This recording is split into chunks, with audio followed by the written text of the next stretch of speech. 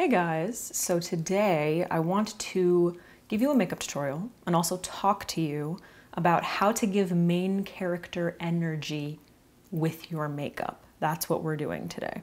So I was actually getting ready for an event for About Face, and I knew that I was going to be meeting Halsey. Now, I think a time when you know that you're going to be meeting Halsey, you want to give main character energy. You know what I mean? So I wanted to film this so that I could show you kind of my process, and also so that I could, kind of reflect and talk to you about that process. So I love to start off with skincare, making skincare my priority.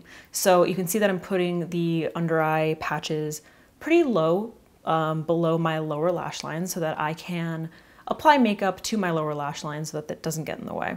Now, my creative process when it comes to this kind of thing, when I want to make a serious impact with my makeup and use it as more of a creative outlet, is very go with the flow. I do not plan at all. I will sometimes scroll Instagram or check out Pinterest to see what vibe do I want.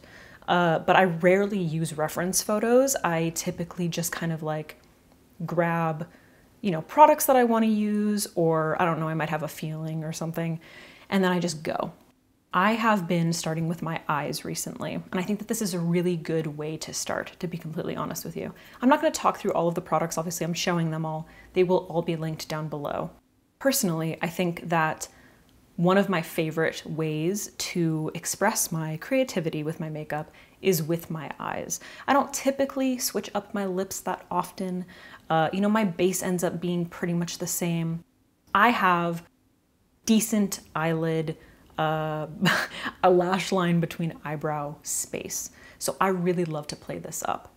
Now, my process for this look actually stemmed from some insecurities that I've had recently about my eyelid shape, how it's changed as I've gotten older. I recently uploaded a video that was kind of about, or if it's not up, it will be up soon. That was about navigating a step in your lash line, or sorry, in your eyelid.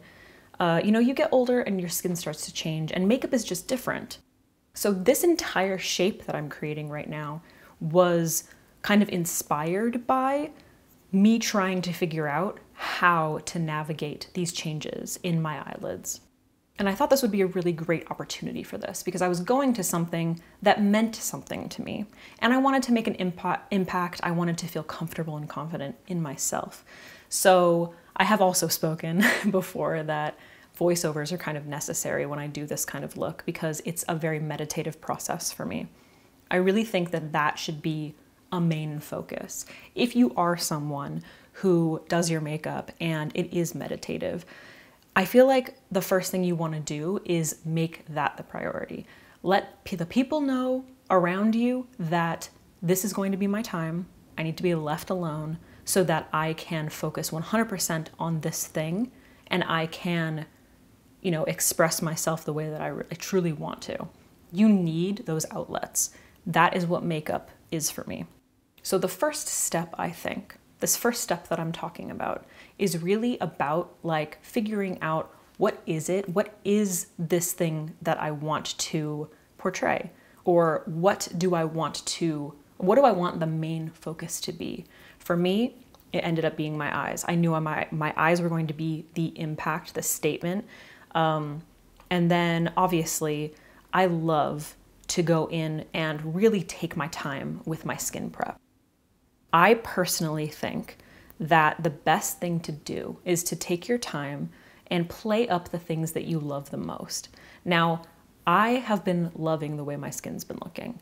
I had some breakouts recently, but overall my skin tone, I feel like my skincare has been going really well, and I wanted to play that up. I also love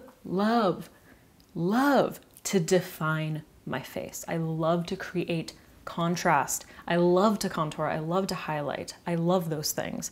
It's all part of the painting process for me. So this part, I will be completely honest with you, this is a 15-minute long video.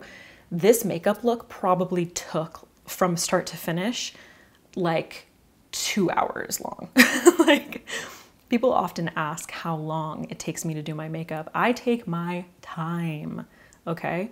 And I really think that that is like a huge part of it. Something that I really want to stress here, especially if you are trying to give off main character energy, if you are trying to create a look that you are going to feel incredibly confident in, is not to follow trends.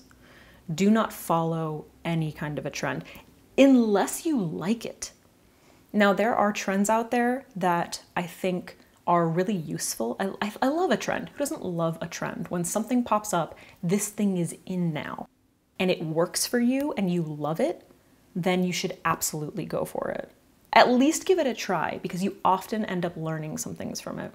However, if you are forcing yourself to do something that doesn't work for you or that you feel uncomfortable in, it's missing the point. It's completely missing the point.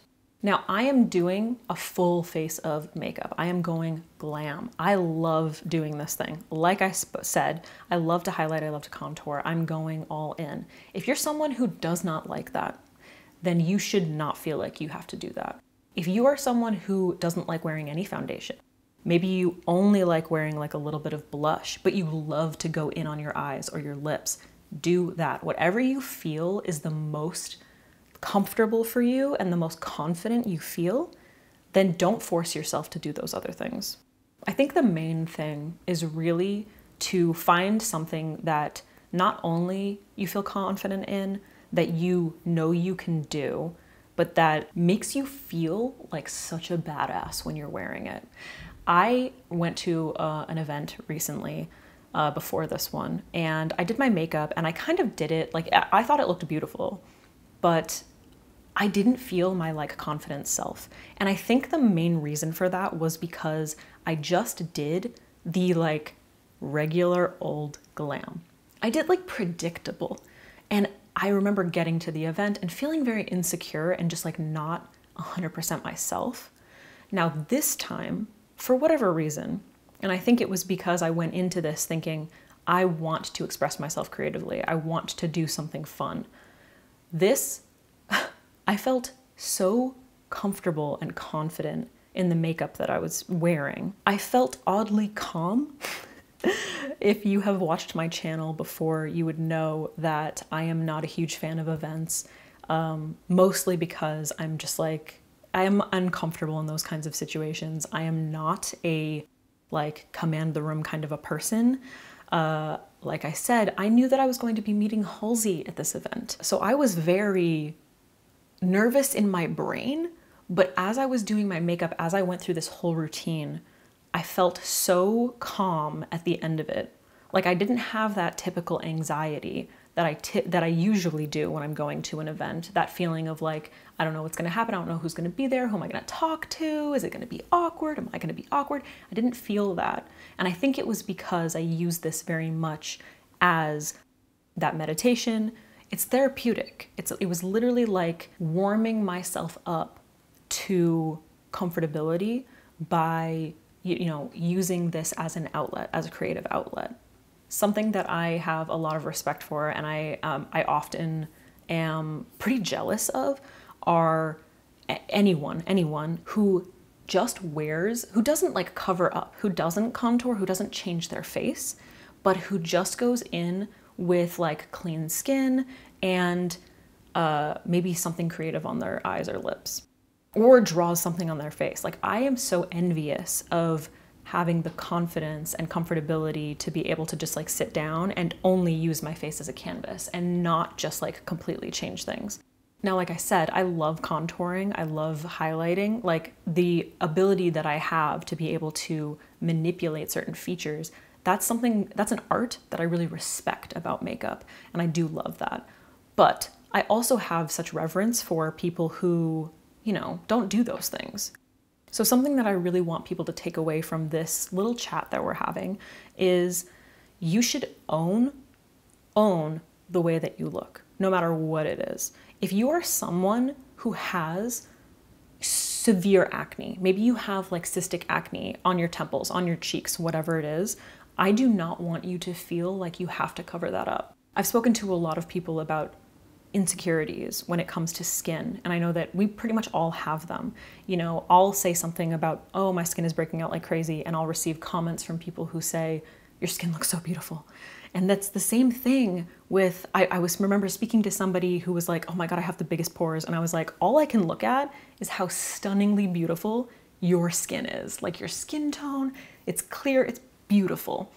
When you just own what you already have, when you just own it, if you're just like taking care of yourself, you're drinking your water, you do your skincare, you wear like bomb ass eyeshadow or like a sick like ombre lip or something, that's what people are looking at. No one is thinking less of you because of cystic acne or, you know, frown lines or, you know, I don't know, whatever other people have insecurities about. No one is focusing on those things. In fact, they're probably looking at you like, I want to be as confident as that person. So if we're talking about main character energy, how to be the main character in the video game movie of your life, it is all about not feeling like you have to do certain things, but doing things that you want to do, expressing yourself the way you want to, and not doing it in a in-your-face fuck you kind of way, but in a, this is who I am, this is what I love, and I'm going to do it no matter what. I wanted to do something a little bit different for this video because I know for a lot of people it's really interesting to kind of see like, or hear, I guess, a reflection after I've already done a makeup look. And there was a lot. I mean, there was a lot after this one. This was like a really big night for me. And I thought it would be really nice to share it with you guys. Plus, I really couldn't get over how different I felt after taking time for myself and just kind of like doing my makeup for me. Often when I am doing my makeup, I feel like, oh, I should film this and I should talk through it so that I can like, you know, whatever, I don't know. Some people like the voiceovers, some people prefer talk-throughs. Me personally, I prefer talk-throughs, so that's why, you know, I tend to film them. But being able to, you'll notice that the camera goes out of focus a few times because I'm not focused on the camera. No offense, guys, love you. But like, I'm not focused on the fact that I'm filming this video for people and I am only doing what I want to be doing in this moment. And I think that that is the most important thing. One of the most important things about makeup that I've learned, one of the things that drew me to it was the fact that it can be used as an art. Is this eye look not the coolest thing you've ever seen? Like, I know it's not like perfectly done, it's not perfectly clean, it's not like super colorful or anything, but it's just like, looking at it now, I loved it. I loved it so much. In fact, when I met Halsey, we were chatting for a little while. She's dope as fuck, by the way. We were chatting for a little while and then we took some photos together and she said, when we were up close, she was like, I thought those were stickers when you were further away. And I was like, that is such a compliment. Obviously use the eye paint, so, you know, shout outs. But truly, if you are someone who loves makeup, or maybe you're just interested in makeup in general and you want to start wearing it, and you feel like it's something that you want to use to express yourself, there is nothing better than doing something that makes you feel comfortable or confident and then receiving a compliment from someone else who loves it just as much as you. That is why I do this makeup. That is why I did this.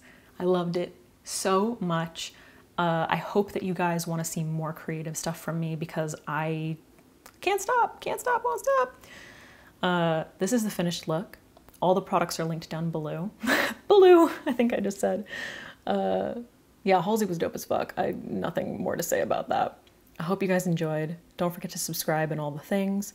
And I'll see you in the next one.